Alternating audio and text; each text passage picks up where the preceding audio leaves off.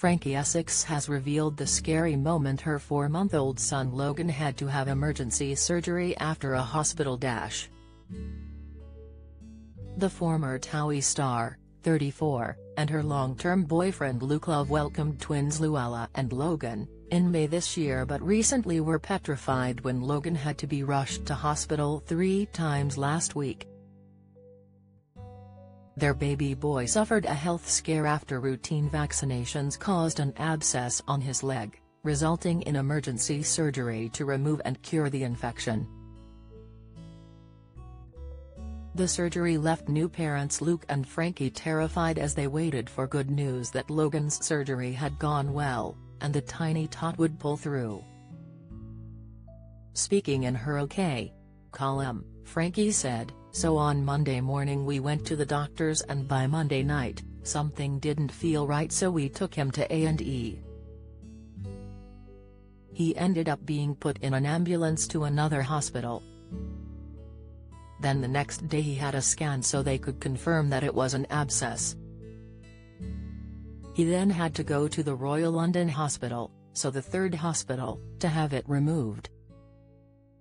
The former TOWIE star described the ordeal as terrifying for her and Luke, and although they asked for a different way to remove the abscess, they were told surgery was the only option. Whilst Logan was apparently fine throughout, he still needed to stay in hospital for 5 days. After Logan's surgery, Frankie revealed she has launched a complaint at her GP as the abscess is thought to be the result of Logan's routine vaccinations. Frankie spoke to the medical team where Logan had his surgery, and said, "I presumed it was a bit common because babies have vaccinations every single day and they have to have 3 lots, but every doctor and nurse I spoke to said they'd never seen it in a baby. It isn't just son Logan who has been having health problems, as twin sister Luella has been diagnosed with torticollis, also known as tilted neck, that is thought to be caused by the baby's position in the womb."